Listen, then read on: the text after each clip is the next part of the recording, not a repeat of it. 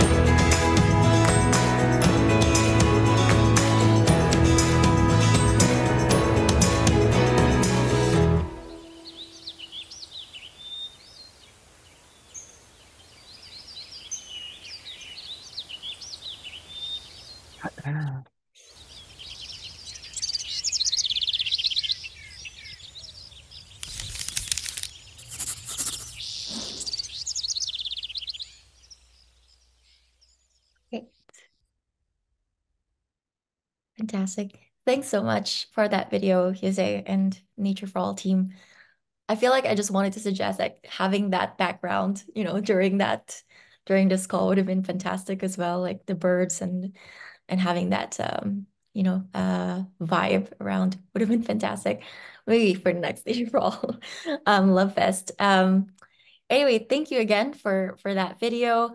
Um, just wanted to formally welcome again. I feel like there's more people joining us in this call, and like what Pamela said, like there's a very nice quotes at the end of the film, and also at the very start. I'm not sure if you saw the quote from Baba Guillaume about our love for nature. Like in the end, we will only conserve what we love. We will love only what we understand, and we will understand only what we are taught.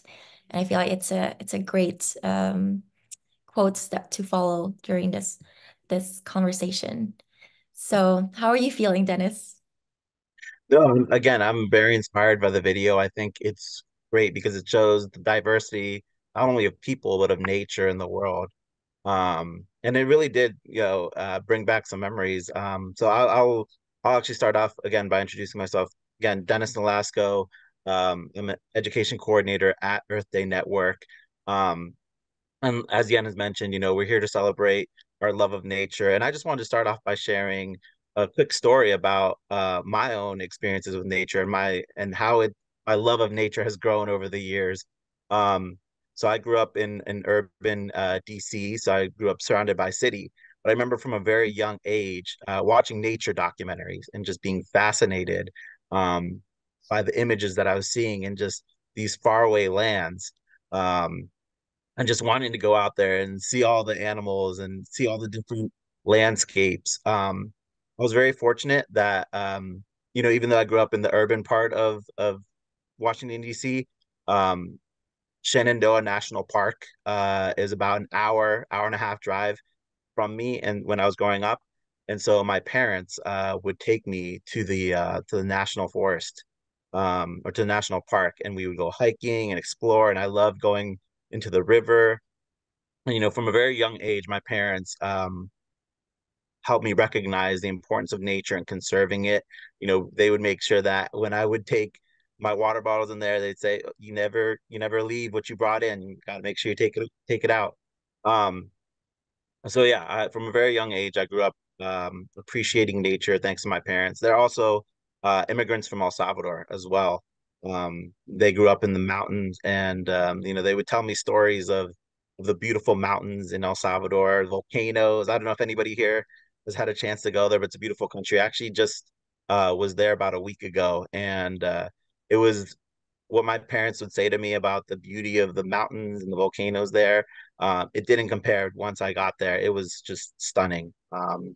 So I highly recommend anybody who has a chance go down to El Salvador and check out the forest there.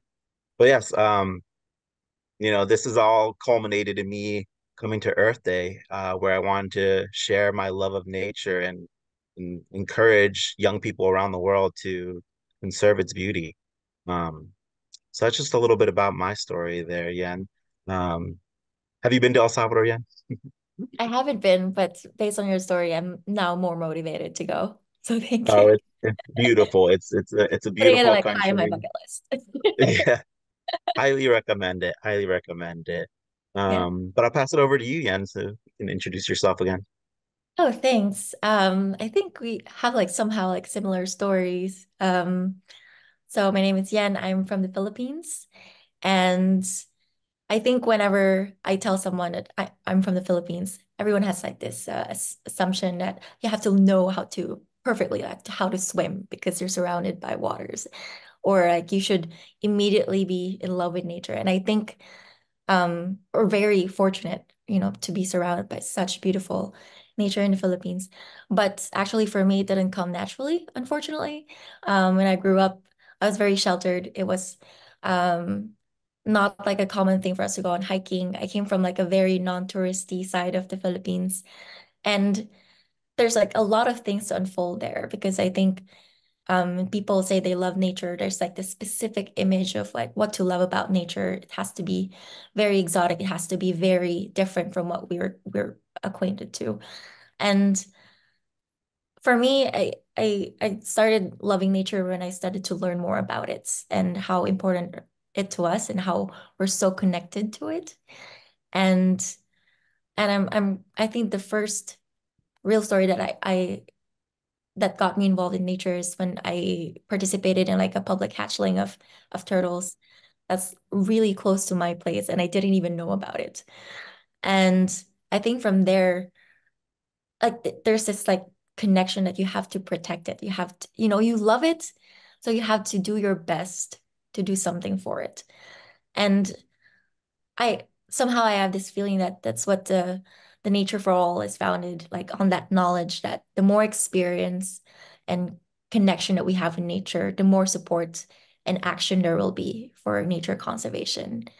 And I think that's very timely right now as we, face so many crises, especially for the biodiversity crisis.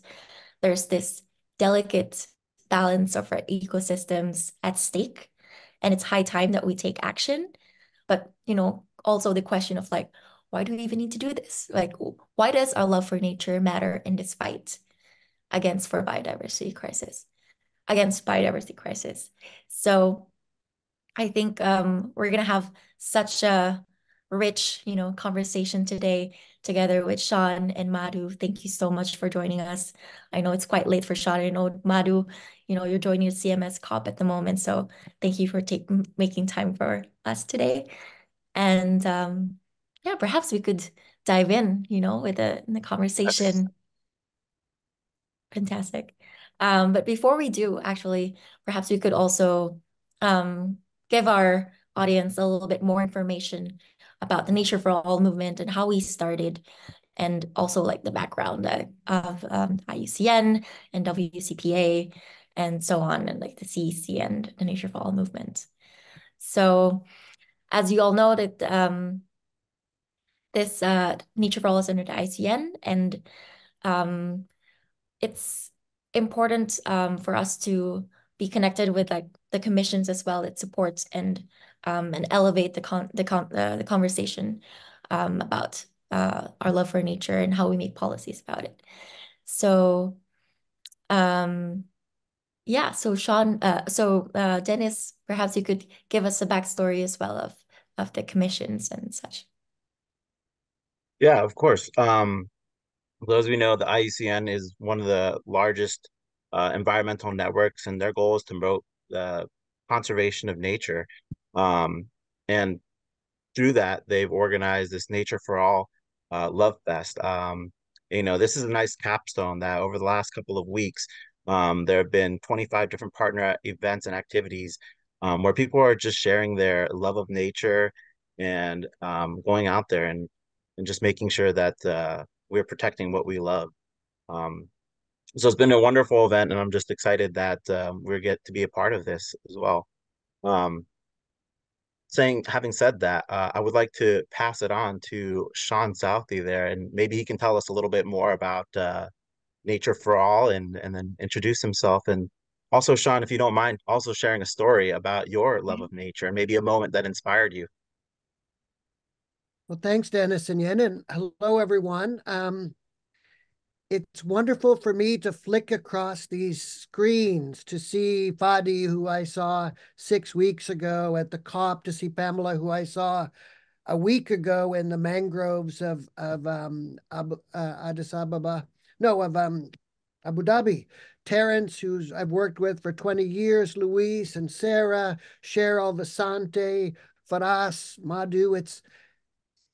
There is a community that I can see in this group that are all of us connected through our relationship with nature. A lot of the work I do in my professional life is the campaign space, helping people think about what car they're going to buy, what coffee they should buy, um, how do they challenge climate change. And we live in a world where we have a lot of problems and it's very complicated. And you could have a million campaigns going around you every moment to help you from the time you got up in the morning till the time you went to bed, helping you think through how to make sense of this complicated world. Or you could be in love with nature. And this is why I love Nature for All, because it really gets at the root cause of why all of us are here. When we started doing this work, Karen and I and Cheryl and the WCPA and IUCN CEC family 7, 8 years ago, it came out of a long lineage of looking at relationship with nature, values, the heartbeat of what we do. And we used to start many of our workshops, when did you fall in love with nature? When did you fall in love? And I probably now in my professional career heard a couple of thousand when you fell in love with nature stories. And they're remarkably touching, but there are also some real threads and similarities that run through that work. And it's about the intimacy of the moment, being with a trusted source, the relationship with space, going back to the same areas. It's about meaningful connection repeatedly with some place we love. And the reason it's so transformative is instead of changing one behavior, it helps change the way you think about many things, the way you vote, the way you shop, the way you raise your kids, the the jobs you take, the way you educate yourself. That's why I love this movement, because if for the big shifts we have ahead of us, we're going to need to get deeper into our relationship with nature, our connection with nature. And the best way to do that is to experience its beauty and its wonder and its awe as often as possible. It started, Nature for All, as out of the two commissions at IUCN that are here. Madhu chairs the Commission on Protected Areas, and I chair the Commission on Communication and Education. But now I'm super proud and excited that there's over 600 institutional partners who are members. It is housed loosely at IUCN, but it is not a legal entity. It cannot accept money. It doesn't have a bank account. We work as a community to leverage and lift stories of transformation that can be replicated by others.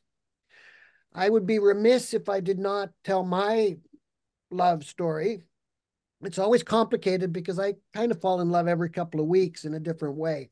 So I'm going to share not when I fell in love, but my most recent, truly awe-inspiring moment. And that's when I spent 3 months this year in Saudi Arabia in a place called Alula, working on a protected area communication strategy for 6 protected areas, almost the size of France. And there was no wildlife, very little wildlife, very little green. It's a desert environment. It was about 40 degrees when I was there, Celsius, super hot, but just incredibly intense landscapes and beautiful rock structures. And it made me realize that nature is not always the green that's behind me now. My love of nature from when I played with frogs in ponds as a child is completely different for someone else whose love of nature who comes out of a desert environment. But they're equally robust and equally important. And it really reconnected me to that work. We in the Nature for All sort of family work on sort of a basic approach that you look to the community, you find what's working, you lift it up, you codify, share, and allow others who are in the similar space to take those ideas, adapt them, modify them, make them their own, and help connect their communities to going forward.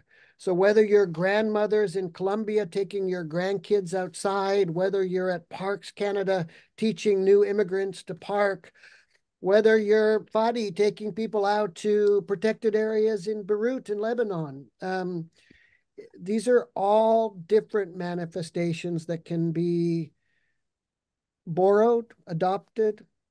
Some of the ones I really like is a new big focus we have working with a significant group of organizations such as the Salzburg Global Seminar, Alana Foundation, Children in Nature Network, looking at greening schoolyards and how transformational it is if children get to have education outside and if education goes right into, or nature goes right into the curriculum. And really, I'd like to dream about a world where every child has a significant part of their educational experience outside and in nature. These love fests are lovely for me because they're a chance for us to share that love, but also as practitioners to share the thinking behind this work, the way we can elevate, the way we can support each other.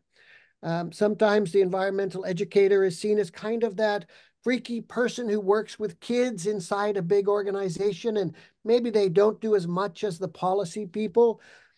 But I think these are the people who are shifting the lives of the next generation that are going to change the way we look at the world. Jeet, good to see you always, doing amazing work in India. I have not referenced everyone's name. Please forgive me. I'll close just by saying this is a big year for IUCN. This is the year we convene sub-regionally in 9 different regional conservation forums where we bring our members together and we talk and we strategize. And I really hope that any of you involved in that process will work with us to bring love into that space, love for nature into that space, and really opening up our hearts to recognize the transformative relationship we can have with nature. So thank you so much. I'll stop there. All right. Thank you, Sean. That was no, I really Sorry, I have to say, nice dog, Pamela. I've never seen your dog before. I love the dog. no, thank you, Sean, for sharing that. And again, I love what you talked about, how the love for nature for everybody looks different, really depending on their experiences, their backgrounds.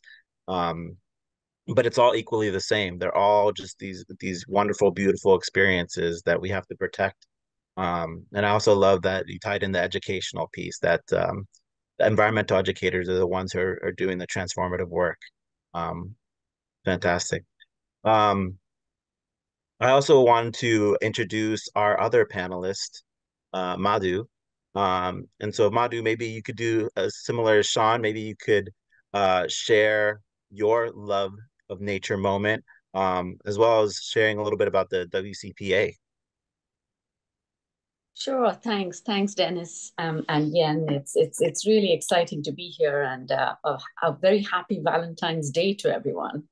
I just recognized that in my calendar, I saw this event and I said, oh, it must be Valentine's Day because it is Nature for All's Love Fest. So I'm delighted to be here, and as I've been introduced already, I chair the World Commission on Protected Areas.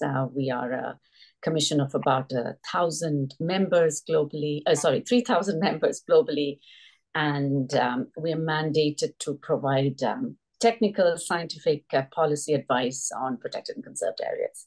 And I'll come to that in a bit. But I think, in terms of when was that moment, I think, just like Sean says, it keeps happening all the time, but it does go back a very long time, I think, because I do remember as a child, I spent more time outdoors, much to my mother's anxiety than indoors. I grew up in a very urban setting in southern India, but I was fortunate to have a little garden, so I spent most of my time there. But I think my first real experience in sort of nature, wild nature, was when I visited a national park, and it is a national park in southern India.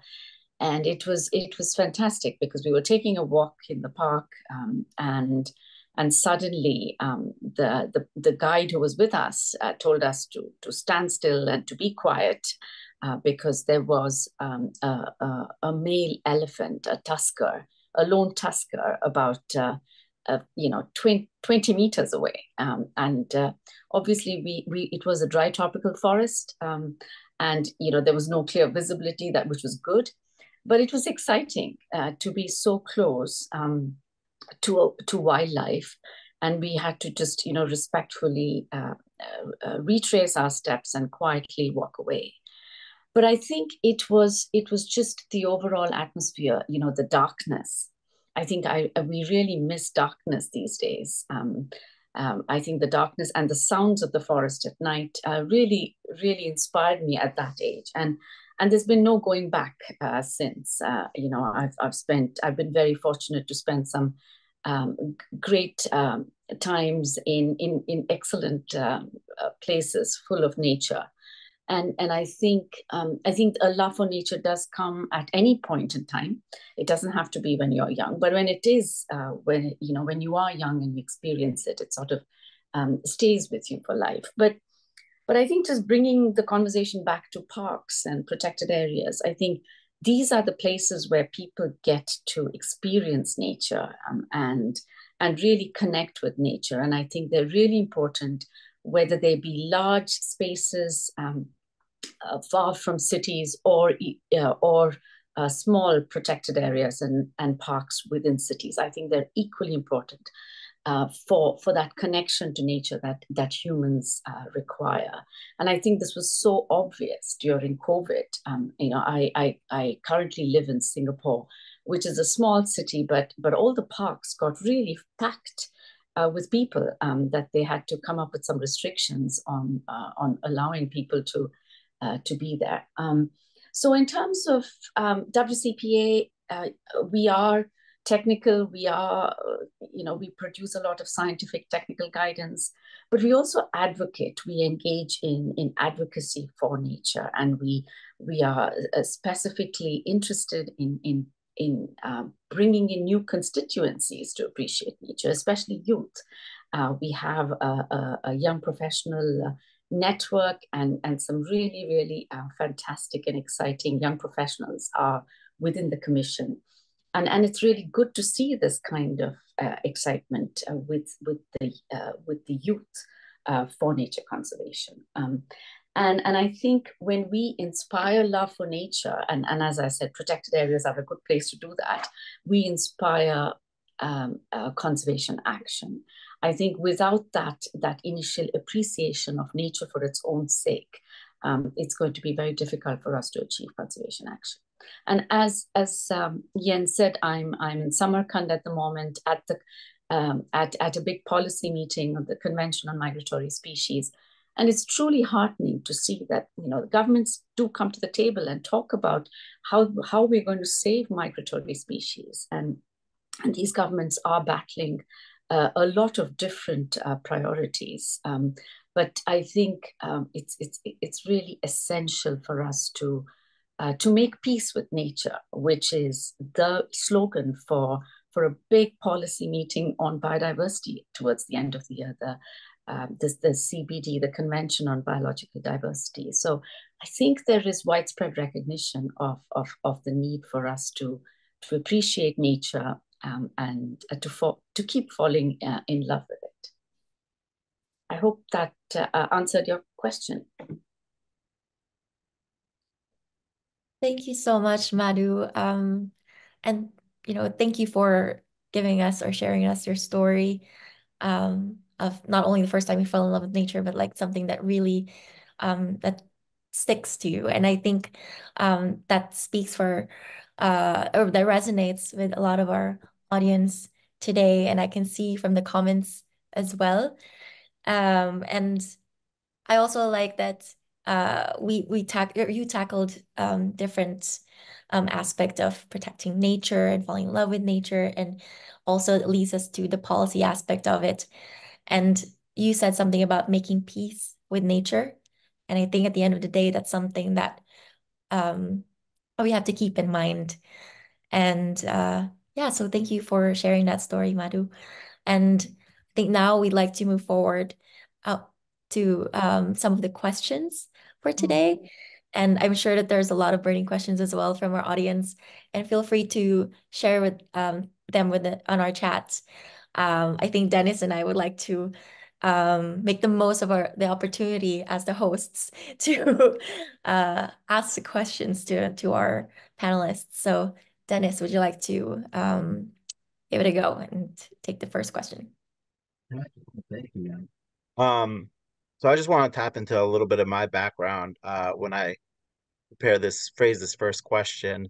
As an educator, I taught students in Los Angeles, and I was there in 2020, and there was wildfires happening, and so I thought I was very important, especially as we were all distance learning, to educate my students about how these wildfires came about, how climate change is affecting not only their hometown but all of California. And I remember sharing this with my students, and they were scared. But I remember as the year got on and we returned back into the classroom, my students went from kind of gloom and doom and despair to asking, what can I do? What positive things can I do to help protect my home? And it was really a great moment for me because we were able to organize a beach cleanup, and students came out and they had this wonderful experience where they went from despair to taking action and protecting what they love and what they know. And so my question to both Madhu and Sean is, in the face of climate change, it's important to have a positive and optimistic mindset. So what are your thoughts on how we can make sure to stay in this positive mindset, and how important it is to stay optimistic in light of everything that's happening? So first of all, I hope this is not just Madhu and I answering, because I think there's incredible wisdom around this whole room. So I will give us short answers on the hope that it prompts a dialogue with all of us. I mentioned that Nature for All comes out of a long lineage of thinking and practice across IUCN and its many members. Part of that work was the really driven by WCPA and youth engagement strategies around the protected areas meeting in Sydney and other places, a really deep commitment to youth. So a real sensitivity to thinking about what motivates a youth, young professionals, how do you get people involved? But it also comes out of a body of work in the Commission on Education and Communication that we call Love Not Loss. Love Not Loss. And it was a pretty deep multi-year exploration of what motivates long-term behavior change. And if you look at the data now, the worrying, dire marketing of polar bears falling off of the last iceberg, of these doom and gloom scenarios might prompt a small behavior. Maybe you'll sign a petition, maybe you'll give $10, but they do not create the space inside you for extended long-term shift in culture and shift in caring for others and recognizing our space as nature. And we've tried to embed that in Nature for All. So almost all of the stories that are elevated are positive and engaging. And I think this is where we need a community. We have experts inside this group who know what is the right entry point for a second year group of students on climate change. And it's probably not going into the hard science on climate change and the doom and gloom pieces. We have to tailor the messaging to the audience throughout their educational experience in the core curriculum piece and get them outside. Because the best learning is when you let nature be a teacher, when you let nature be a classroom, because then it's a much more holistic, engaging sense of learning. Over to you, Madhu. Thanks. Yeah, I think, in terms of remaining positive with all this, I think it's important to recognize that on the one hand, we do have the tools, we have the knowledge, we have the science, and we've got to put it to use. I think what's required at the moment, given biodiversity declines and climate change, is a transformation in our approach to conservation, to everything. And I think we need to be changing the mindsets of not just conservationists, but everyone else in other economic sectors. So I think there is reason for hope. And I can give you one example. So IUCN is a partner now with an initiative called Nature Positive. And the Nature Positive initiative is really a great example of how organizations are coming together and saying, we can do this, and this is how we're going to do it, and really looking to transform actions in a way that by the end of this decade, we are moving towards a nature positive future. So I see a lot of positive things happening, even though there is the reality on the one side. And I think we should not lose sight of the reality. And I think we have to draw on every tool and guidance we have to address the change. Thanks. Wonderful. Thank you so much, Sean and Madhu. And yeah, I completely agree with both sentiments about staying away from the doom and gloom narrative, because to have that transformative change, we need to have like the behavior into long term and not just like a short term fear and having this anxiety that creates a little bit more problem later on. And I also agree with Madhu, like to not lose sight of reality, that we do have the tools, we have the network, and how are we going to maximize these opportunities? to reach our goals.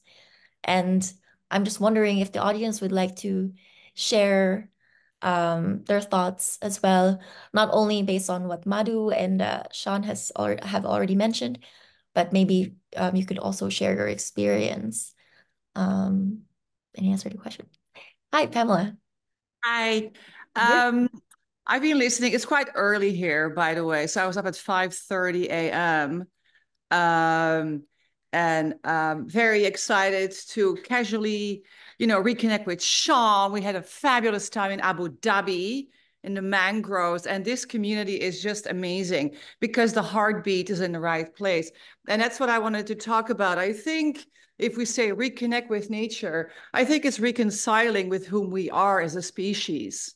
I mean, if you draw a parallel between all the availabilities we have at our fingertips, and yet a lot of kids are depressed, I think we have a problem.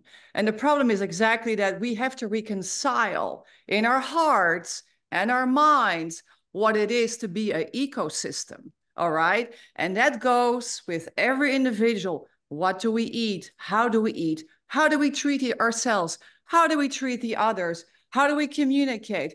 So it's really about re-examining lifestyles, I think.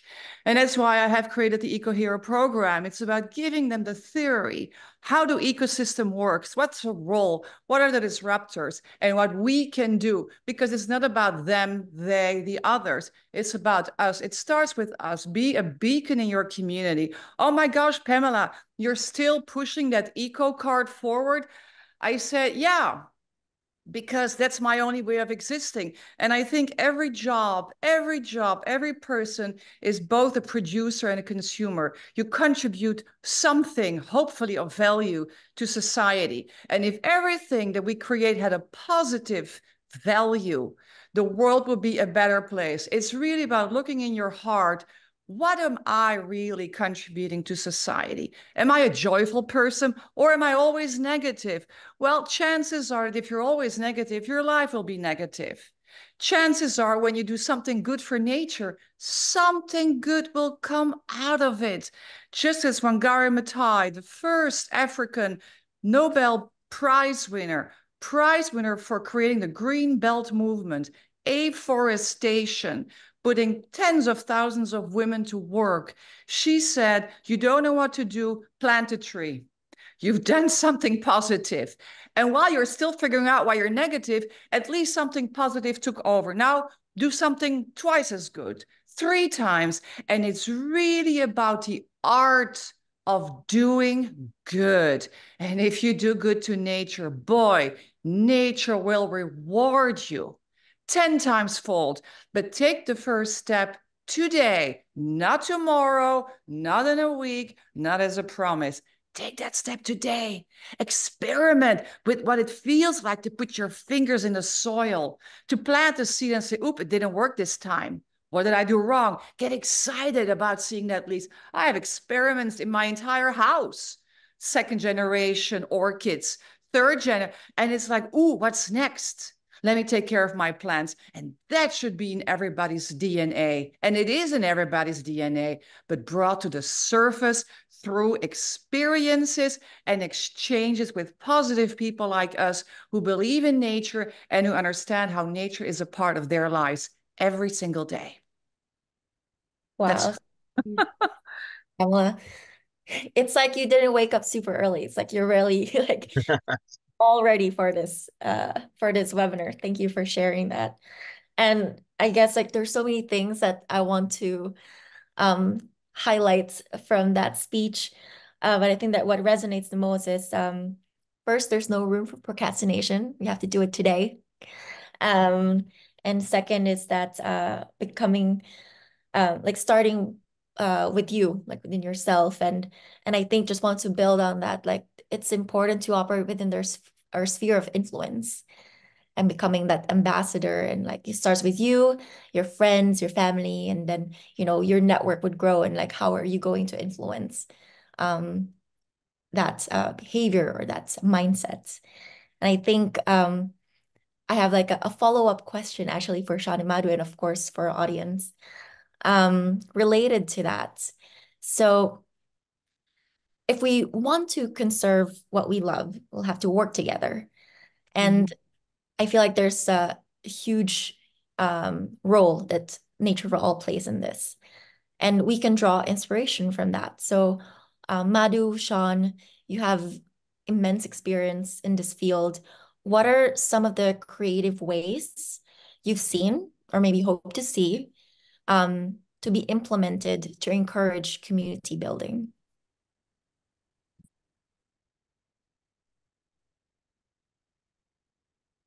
Do you want to start, Madhu, or you want me to jump in? You go first. So I'll speak to two things that the movement has spawned, and we don't actually even know where they came from as ideas because the community is so big. The first is something we call the Nature for All Youth Oases movement. And it was something we started doing way back, and we just thought it would be great if youth had a space at a big conference for them to be together as a launching pad, a place to collect themselves, to share their stories, not to be the whole time, because it's not about putting youth in a box outside the meeting. So you equally need to mainstream youth into the meeting. But this recognition that a space allowed community to develop and foster intergenerational dialogue to occur. And we did one of these and it worked. And then we did another and suddenly we'd done 5 or 10. We did one and each of the 3 big parks congresses that Madhu's amazing community manages, the Peru, Latin America and Caribbean protected area, the Asia protected area, the Africa protected area. And then we had this insight that there was a lesson and a learning over those 15 different youth oases. And so the youth themselves, Diana on the call, took a lead with Yosei and Aaron, another champion in the WCPA space, to write this up as a methodology, an approach. How can you create these youth oases type spaces in any meeting that you're holding? Local, sub-regional, national, global. What is best practice in sharing and giving ownership to meaningfully to youth voices? So for me, it's an interesting example of when you surface an innovation, often by happenstance, you learn from it, and then the real gift is codifying it and letting it go wild in nature, just like many things run wild in nature. The second, do you want to do one and then I'll do a third, Madhu, or shall I do both of mine back to back? Well, I could do one. So I can talk about how WCPA is actually working with partners to expand the Sounds of Your Park project, where we're enabling users to enjoy the acoustic beauty of the world's national parks and other protected areas. So I think, there are creative ways of engaging people and communities to come together. And I think as Sean has said, we've been extremely successful in the youth oases in the parks congresses, and we're planning to continue to do that, especially at the upcoming Wild 12 Congress. And I think, Yen, you know what I'm talking about, and we're very excited to be hosting a youth oasis there as well. Over to you, Sean. So Yosei's, you must read Yosei's message in the chat because he speaks about this matching between a Bhutan group and one of the other partners. And I do think this incredible matchmaking that can happen when people spark on ideas and resonate across ecosystems and that weaving and merger of ideas. And he tells a beautiful story in the chat about Bhutan. But another one that I like is when COVID hit us, we recognized it was quite hard for parents, teachers, to suddenly try and figure out, I have my child 24/7, 7 days a week for 6 months now, and they don't get out in nature You don't have to anymore. be at a point in your life where you feel like you're hanging on by a thread to go and speak with a therapist. I often hear people think that therapy is reserved solely for those who have really struggled. A little segue there, but I'm back. So we recognize that the answer to the problem that a teacher, a parent is experiencing lies in the community already. So we created something called the Discovery Zone, an online repository of tools to help anyone engage anyone in nature. So if you want to read your child a comic book in Hindi on water, you can search that. If you want an Arabic curriculum, you can search for that.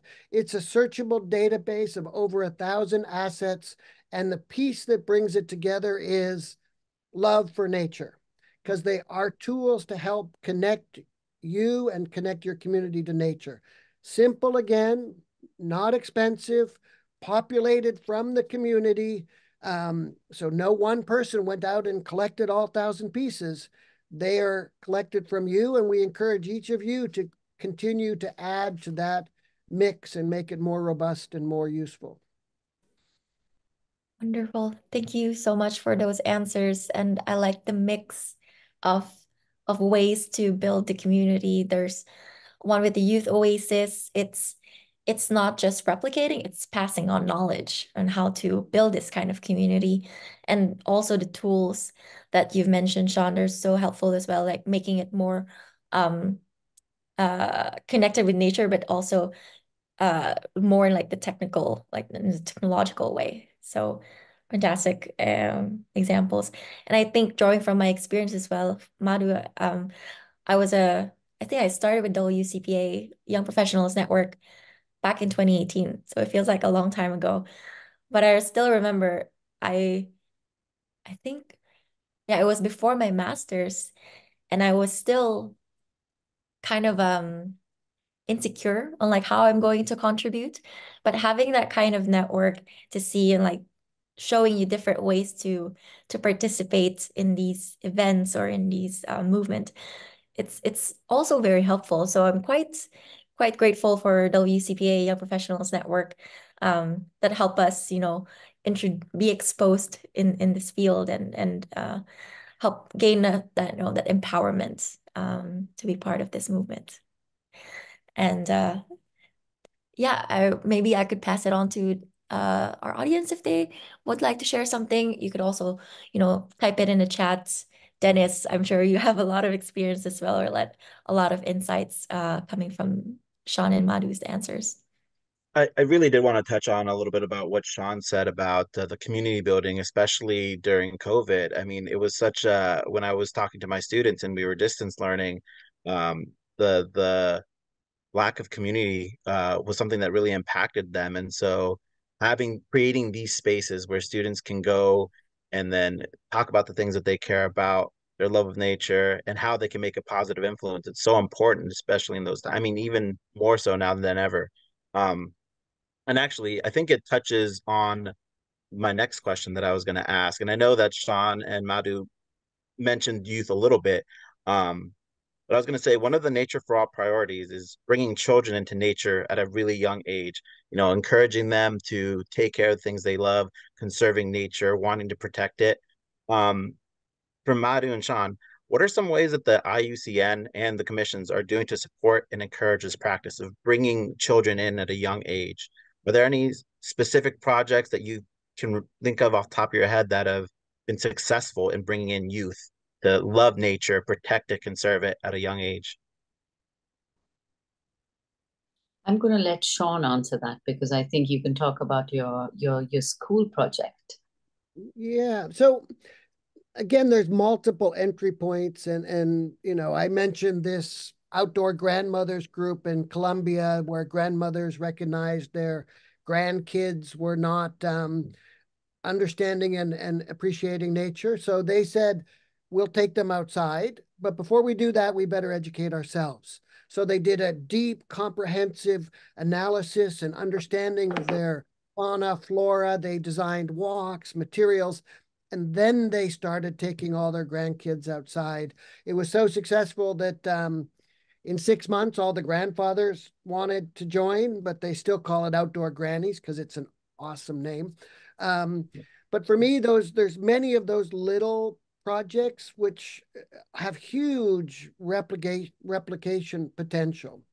But we really, in our community, we've really fallen in love with outdoor learning, with what we call nature-based education, which is bringing education back into nature and nature back into education. And they're very different, but they're very profound and very real. And it repositions nature as not just a place you go to, but a place you learn from, you engage with, that you are part of. Nature is the teacher. Nature is the classroom. And it turns out that if you look around the world, there's an incredible number of children who do not have access to outdoor learning. And in a world that now fetishizes science and math and technology and high grades, there's more and more pressure to not put children outside, to not invest in the schoolyard. You invest in the indoor classroom, but you build a square box outside with a semi-cement ground and a cookie cutter pair of swing set. And it turns out that doesn't actually help a child learn anywhere near as deeply. So in the spirit of not being the group that builds individual school grounds, we tried to find what is the particular role that we as a movement supporting group can do. And it was recognizing that there's already beautiful examples of groups that are greening schoolyards and encouraging outdoor learning. So again, lifting those up and putting a spotlight on them.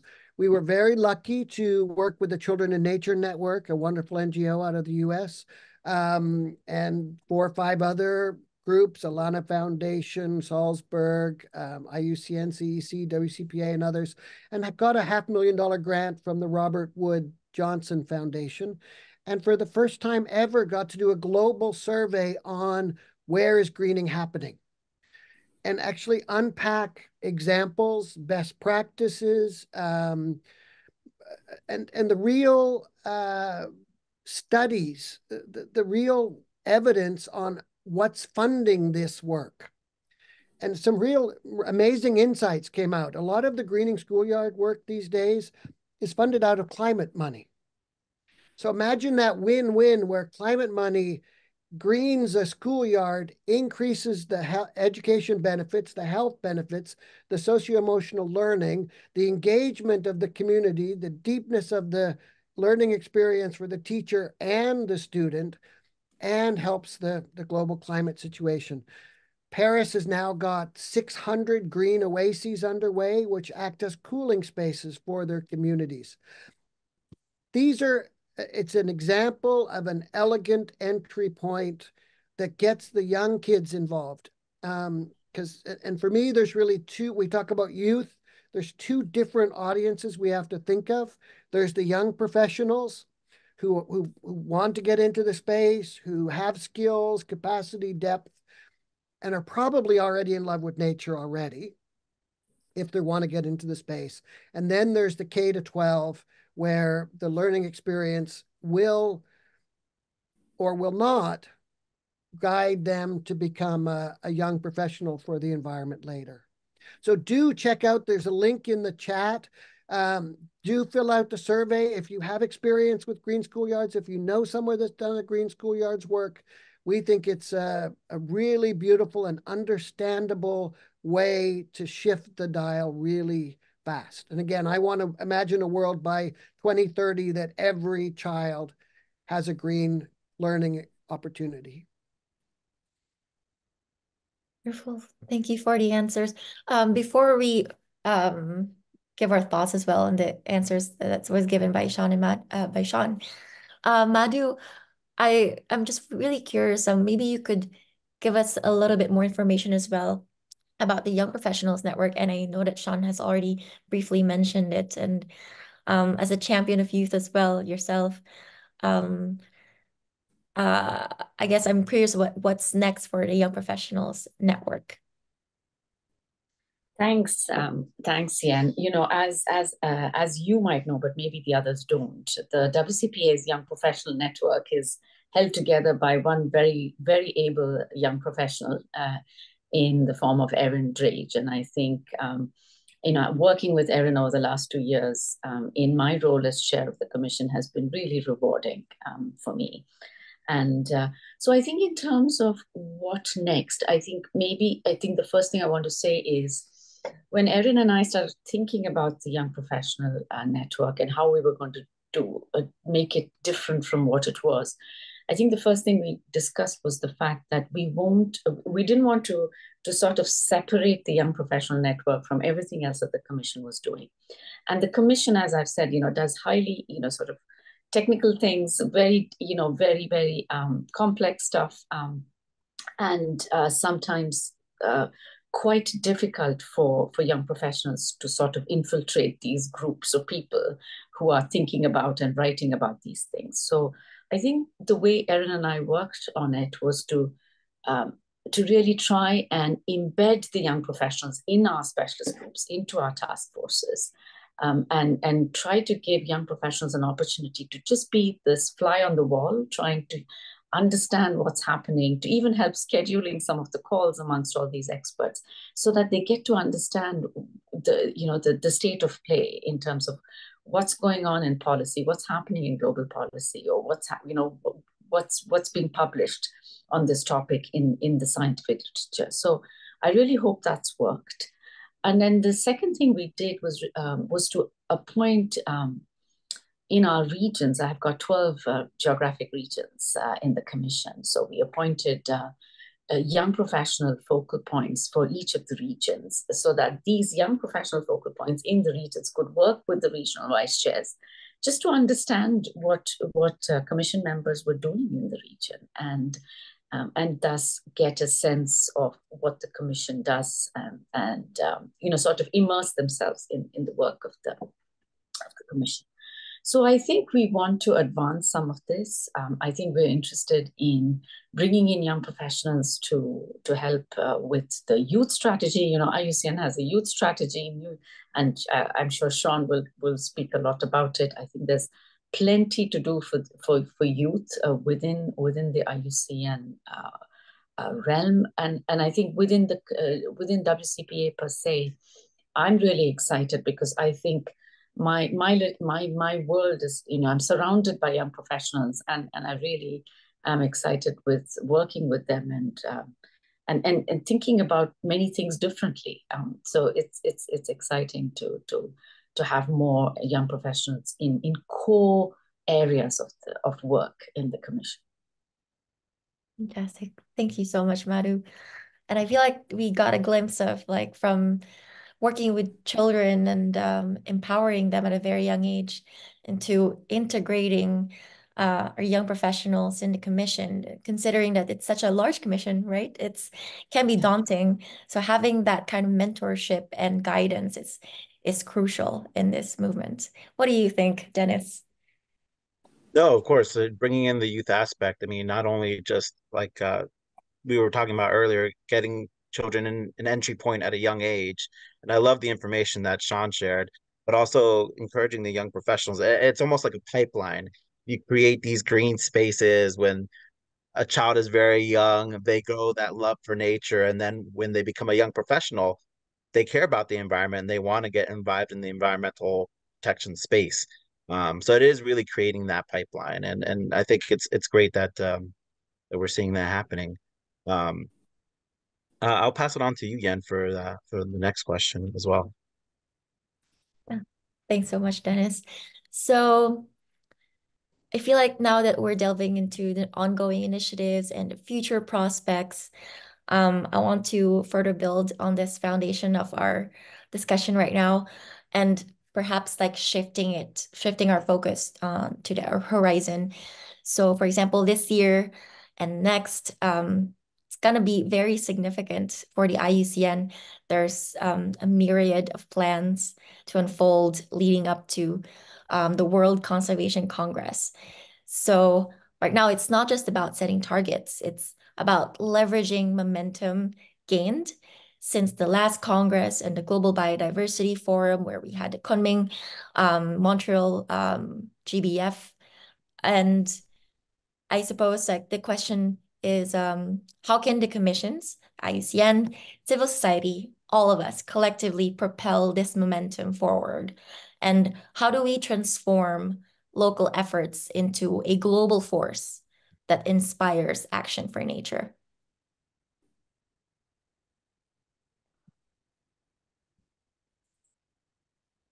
That's a huge question. So I will, and I think we should pass this one around a little because each of us have different slices of the answer. Diana chairs a group about to be created, a youth advisory committee for IUCN. It'd be fun for Diana to talk about that group's role. This work is IUCN.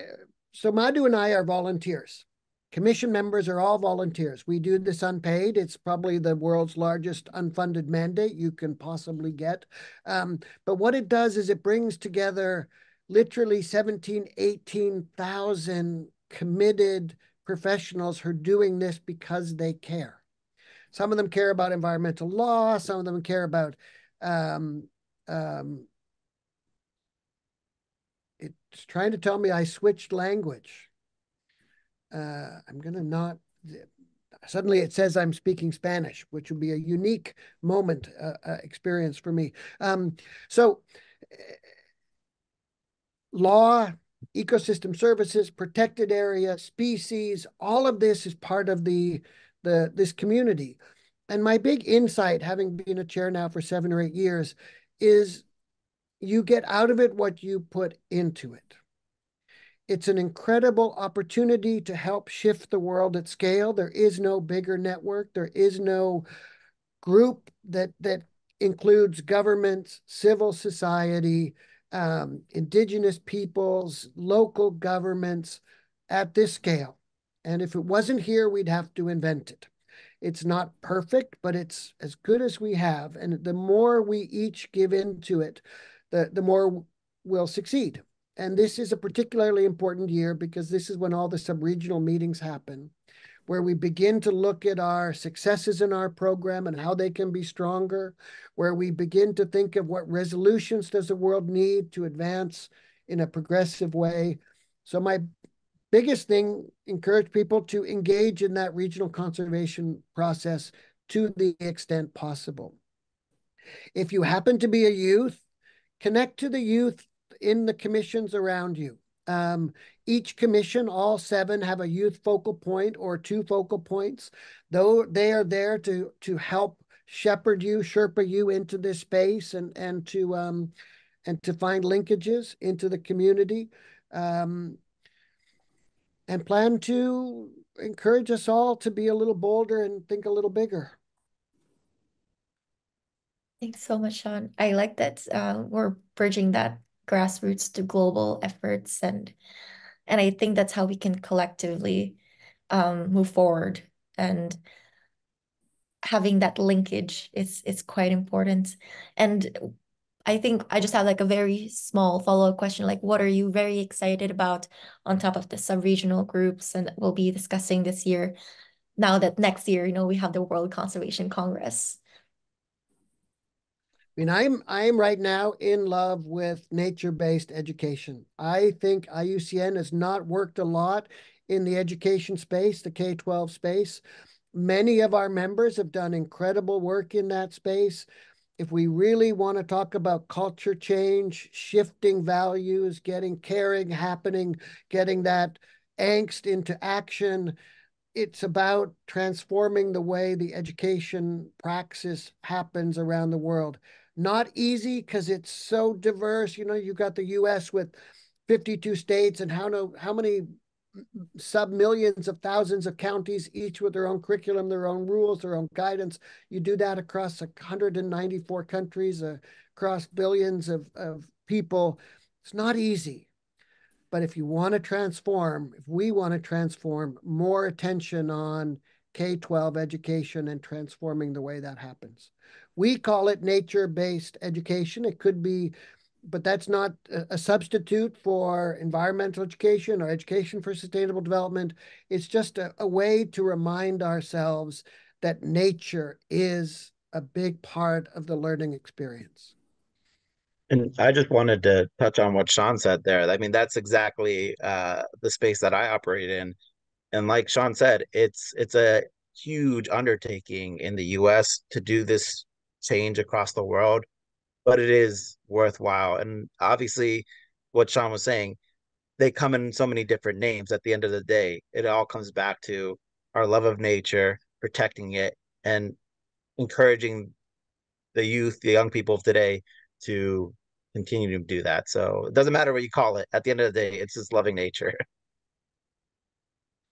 But Deb's comment is really important in the chat. There's so many people like Deb there who have experience in this space. And we will, Deb, be opening up this work in our CEC community to help harvest and surface those insights from the people like you doing the real work on the front line and doing the links to the big groups like UNESCO.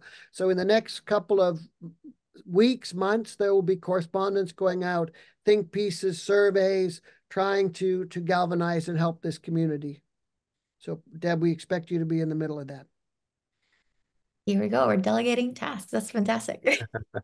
I have a question because I've known Sean, and I'm also very close friends with another former IUCN person, Luc Bas, for years. Gosh, maybe 15. And so I love IUCN. I work with them together, but I want to take it a step further. I'm a very bold person. That's why I moved from Belgium to America 25 years ago this year. Oh my God, it's an anniversary, because I wanted to make television about sustainability. I wanted to show already 25 years ago, hey world, we have alternatives that are less harmful for the environment and for you. Let's look at sustainable lifestyle, just planting seeds. And now I think we got to go to action, right? How can I further disseminate partnership for a major game that I've developed for all kids, okay? I mean, not all, more 13 to 18. And then taking a step higher, it's a race for the planet, all right? This is where I'm heading for my next 2 years. So how can IUCN become my strongest partner in this and reach all these kids? I can't disclose more because it's so exciting. I've been working on this for quite a while. How can I concretely move millions of kids and their parents to become eco-heroes? How can we develop a partnership that would include TV, by the way? Total communication and education blended. Sean. I'm going to gracefully curtail my engagement for the next 16 minutes because I really want to hear from the participants. But anytime you have a particular bilateral like that, you just reach out to us, Pamela, anyone. We have a really robust community. We're super happy to do it. And of course, your work fits right in the middle of that nature-based education work because that is a multi-dimensional process of film, art, etc. So we're with Deb, we expect to see both of you there. Great, super. But I really would love to hear more from others. So I think Madhu and I have spoken our fair share. Thanks, Sean. Well, for our audience, if you also have more sentiments as well to share with us, with our host, with our panelists, the Nature for All team, please either raise your hand or perhaps write it in the chat. And while we're waiting for that, I guess Sean was able to delve into the education part and also empowering more young people. Okay, we have another question. So I'll pause this for now and I'll give it to you, Diana. Thank you, Yen. A little introduction of myself just because there is an extra special reason. So that many of you know, being the regional vice chair for Western Europe at IUCN Commission on Education and Communication. Another hat in the commission that I wear, being a co-chair on youth and intergenerational partnerships. Hat that I continuously wear is being a coalition wild person. I think back in the days when I had a beautiful role of contributing to a summit that was organized by IUCN, I was actually representing Coalition Wild. And having been on a steering committee of the organization, contributing to environment, this whole experience of making to green career, because obviously not everyone's academic background, professional background in our community is connected directly to nature conservation. I'm an economist by education and an educator. And frankly, sometimes you really need more than anything else that system of support. For me, that really was Coalition Wild and participation in the roles that I had in the steering committee of the organization and also the membership in the commission. These two things probably empowered me the most to continue doing the things that I'm most passionate about. And Dennis and Yen were posing, really, these are the things that I would probably most want to ask all the youth on this call, but also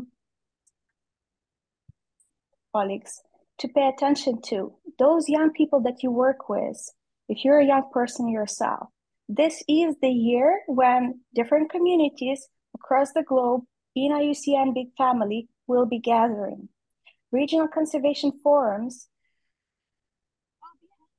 in the first place, if you wish. And that is a place where youth should be present. And whether you're a young person yourself going there, or you're a more senior colleague who may encourage a young person in your professional environment to attend or support maybe that attendance, this is the time to make sure that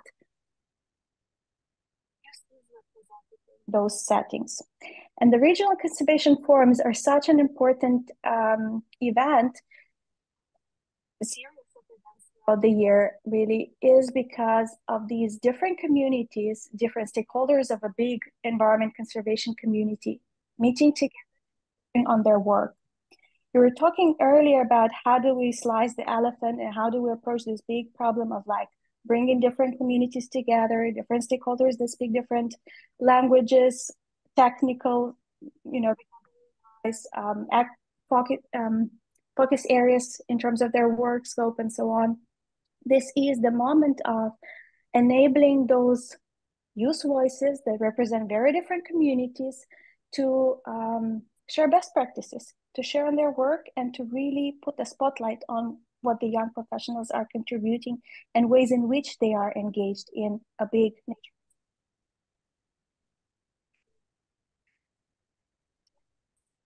Message that I would really want to kindly ask all of us to reinforce in the areas where we're working on youth representation and elevation of youth work in the regional conservation forums leading to the Congress in Abu Dhabi in 2025. Thank you. Thanks so much, Thank Diana. you. Thank you, Diana. Yeah, I just wanted to say that, I have a similar background where, my education is not in environmental conservation, but attending these seminars, attending these webinars, getting involved with these organizations, groups has been a great way for me to become more informed and just part of the community, which has been just so inviting as well. And so I just want to say I really enjoy being in these conversations and just being a part of it and encouraging others to join, as Diana was saying. I did see also that Deb had her hand up. So Deb, you're welcome to share your question or response. Yes, thank you so much for the conversation this morning. I really appreciate the connections folks are making and look forward to participating in some of the subgroups that have been named today. I actually come in from the climate change learning and learning design sort of community, and have been working pretty extensively across North America and globally in that effort for some time now.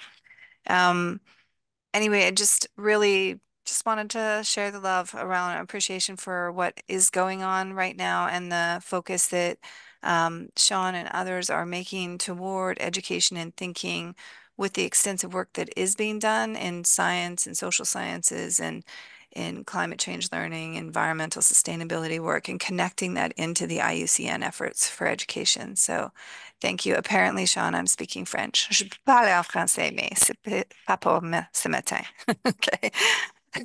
Thank you very much. The first time I've been told I'm speaking Spanish, so it's interesting that you were also speaking French. I don't know what language Dennis is speaking today. I'm here in Canada, so it's not wrong that I can speak French, but no. So thank you very much for this morning. I feel like I'm also experiencing the same thing. Initially it was Spanish, so I was with Sean, and then now also in French. So considering I'm also based, I mean, in a French-speaking place in Brussels, so that makes sense. Thanks you so much, Deb. And I love the photo that Sean also sent. And hopefully that we're able to have like an archive of the chat. I feel like the conversation could have been like 3 hours, and we would still have not enough time to talk about our love of nature. So I'm hoping that we could share the archive like later on and delve into the discussion further, because I think that's, that's how we keep the movement alive, like keep the conversation going, keep the action going. So yeah, so thank you for sharing, Deb. And it's really nice to meet you. It's nice to meet everyone. I feel like, yeah, that 1.5 hours were not enough for this, and I see Pamela agreeing with me. But to be cognizant of everyone's time, I would like to first thank everyone for coming today. Madhu and Sean, thank you for sharing your insights.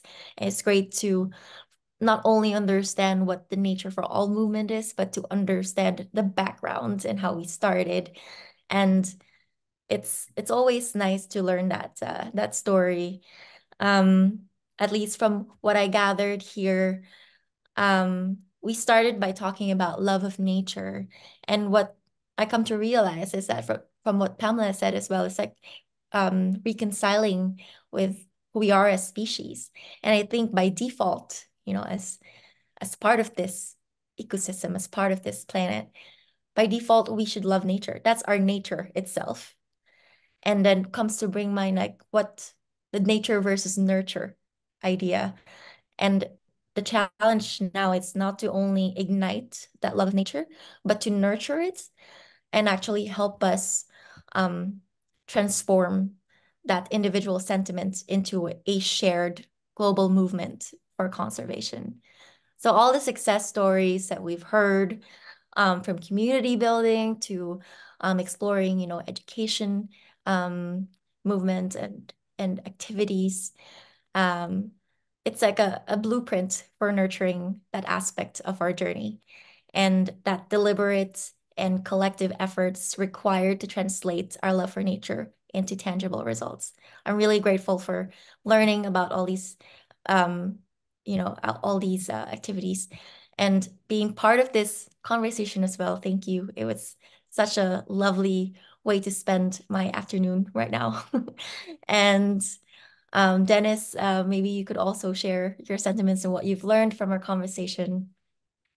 Yeah, no, just echoing what you said. I think this is a great grounding activity to talk about our love of nature because, like you said, it's our nature to love nature. I really love the way you said that. And just having everybody here remember why we're here, why we do the work that we do. And it really is inspiring to hear everyone's stories and the work everybody's doing and the amazing plans that IUCN and all the different commissions have um, for the future as well. I just wanted to add, keep keep this sentiment of protecting nature, loving nature in your mind with a lot of upcoming events. I know that we have Earth Day coming up on April 22nd, so continue your love of nature and sign up for an Earth Day cleanup or an activity. And also do share if you are going to do go out in nature today. Make sure that you share the hashtag. You take a picture, share it online with the hashtag Nature for All. And make sure to tag Nature for All on Facebook, Twitter, Instagram, all your social medias. But it was a wonderful conversation. Definitely worth getting up early in the morning today to talk to just some amazing people. And I'm very happy with how this turned out. And thank you, Sean. Thank you, Madhu. Thank you to all the participants. Thank you, Yen, for being an amazing co-host. Thanks so much, Dennis.